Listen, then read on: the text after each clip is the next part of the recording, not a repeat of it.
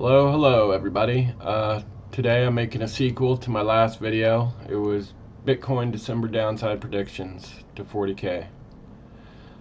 In the video I predicted that Bitcoin was going to go under 40K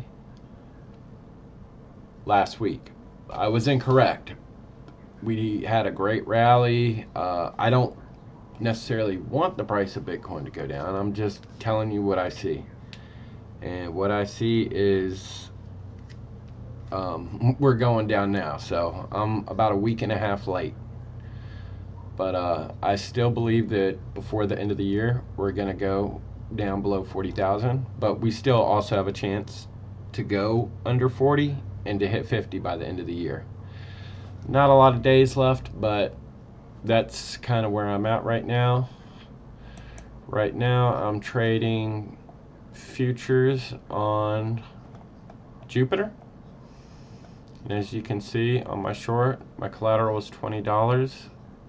Oh yeah, I'll talk a little bit about Solana. I'm shorting Solana. I love Solana, but I need to make some money, and I saw an opportunity, so I took it.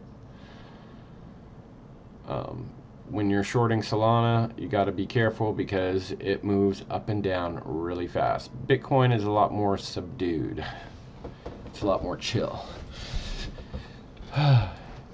Anyways, I think that Bitcoin is going to have a great year, but also today Mt. Gox, there was some FUD news about Mt. Gox, and apparently a bunch of Bitcoin is being released back to some people that got hacked like 10 years ago, so that may be putting some pressure on the market.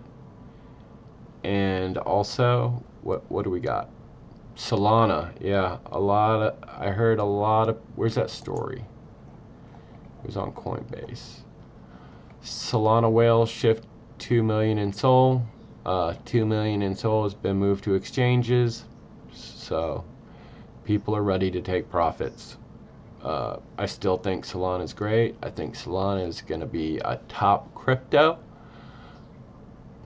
They've had a wonderful run up, but gotta have a little bit of downside with all the Jupiter stuff happening, and you know, the Jupe airdrop. There's a lot of hype around Solana right now.